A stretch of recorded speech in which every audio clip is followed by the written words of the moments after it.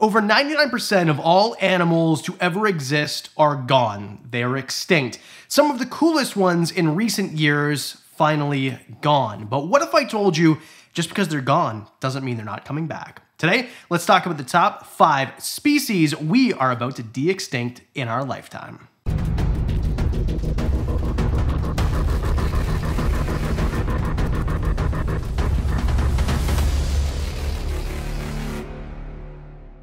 De-extinction is a hot topic, and of course it's controversial. Should we even be doing this in the first place? Are we playing God? Whatever it is that you think, I want you to let me know in the comment section below, should we be doing this at all? But for this video, I'm just going over what has already been put in place, that there's already wheels in motion to de-extinct these animals, if it's even possible in the first place. For example, it's at this point impossible to de-extinct a T-Rex. Not that it would be a good idea, but we'll get more into why that is impossible and why things like number 5, the quagga, are definitely possible. Now, the quagga is a really cool zebra subspecies. It's a subspecies of the plain zebra. However, up until well after they were extinct, they were thought to be a species all on their own. Up until the early 1800s, quagga could be seen in herds of 30 to 50 roaming all over South Africa. But by the middle of the 1800s, their population has been decimated, and by 1878, they were completely gone. Now, the good news is they did live in captivity in zoos until 1883, but that's really not that long of a time period. And the reason they were kept in captivity in zoos is because we tried to breed them in captivity. This often happens. When there's an animal you know is functionally extinct, which just means basically there's no way they're going to be able to outbreed the issues that are causing their extinction in the first place, they're functionally extinct. So some ways to get around that are to bring them in and have human intervention, and then we can breed them in controlled spaces where they're less likely to get disease, drought, no famine, no predation, things like that, that in the wild would kill them. Now, these definitely were zebras, but a subspecies. So instead of the iconic white and black striping, they had more of a black and brown striping. And they looked a little different from their shoulders all the way to their butt. And with their shoulders standing at 4 or 4.5 feet tall, these were a regular size zebra. Or that's to say, one that you'd see in a zoo of similar size. In what was once an abundant animal all over the plains of South Africa, only 23 skins actually remain to this day. What's interesting is the death of the last one in 1883 wasn't even seen as the death of the last one. Because the people in South Africa at the time called all zebra quagga, the people in North America and Europe thought, well, you can just go get another one. And they sent out hunters to get another one, but they never returned with one, because they were gone. Now, the reason that we think they're going to be de-extincted, there's a de-extinction effort, let's say, is because of the Quagga project in South Africa, where they're working to de-extinct them. Now, they don't have the right DNA from this animal to clone the animal, which is something we'll get into. So instead, they're trying to selectively breed it with a different species that is very closely related to the quagga, so we'll never really get a true quagga again. But we can get something that looks and acts very similar to what a true quagga was, something that is the only chance we have really at this point to get something quagga-like. Number 4, maybe the most famous and exciting one on the list, woolly mammoths. Woolly mammoths were giant elephant-like beings that were all over North America and Northern Europe, basically north of the equator. It is thought that it was about 500,000 years ago when they started to appear, all the way until about 4,000 years ago. In fact, up until 20,000 years ago, they were in their heyday. There was more of them than any time on Earth, and by about 10,000 years later, 10,000 years from today, they started to see a massive decline. And by 4,000 years ago, they were completely gone. The exact cause is not really agreed upon. A lot of it is to do with human hunting. Now think about it, these are 6 to 8 ton animals. This is a ton of meat. If you and your group get a hold of a woolly mammoth and are able to subdue it, kill it, and then butcher it and eat it, this is gonna last a long time. This is so much meat. So this was a prized kill for primitive people. If you got a hold of one of these, you're eating great. Way easier than catching 78 rabbits to feed the same amount of people for one meal, never mind tons and tons of meals throughout a week, month, however big your group is, depending that's how long these animals would last. The other issue is Perhaps they just couldn't keep up with the warming climate. Something to realize is, even before humans knew anything about fossil fuels, the environment was changing, it was warming, and because of that, it's possible that these animals died out. Now, we have collected soft tissue that was in permafrost in parts of Siberia. So we have the DNA sequence. We've sequenced the DNA. The problem is it likely isn't possible to just straight up clone these animals.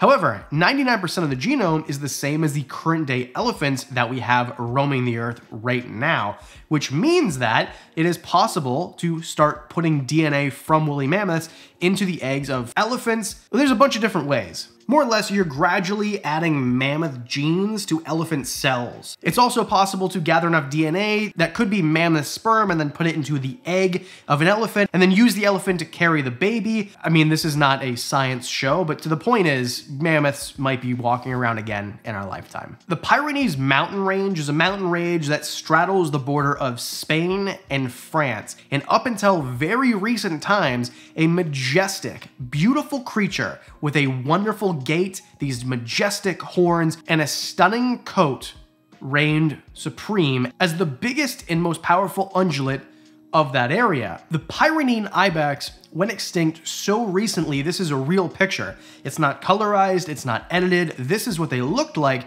because up until 1999, you could find them in a small part of Spain of this mountain range. Now, this is a subspecies of the Iberian ibex, but nonetheless, something that is no longer with us, but possibly could be exactly the way it was before. Around the 1800s, the population started to deeply decline, very steeply, and that's just simply because, well, we actually don't know. There was definitely poaching going on, and there was competition from other ungulates in the area, so it could be a combination of both. This subspecies was considered extinct in the year 2000, but it didn't take long because in 2003, we made another one as humans. On July 30th, 2003, a female ibex was cloned and lived several minutes before dying of a terrible lung deformity. Now, this is possible because the biopsies that we took of the last living ibex were very good. The science was there, the DNA was intact, we knew what to do with it when we collected the samples in the first place, and that's why we were able to clone this animal in comparison to animals that died out even decades before that. So we can definitely clone them, we just have to make sure that we're able to clone them in a way they're going to live. And then the problem is we have a female that's cloned.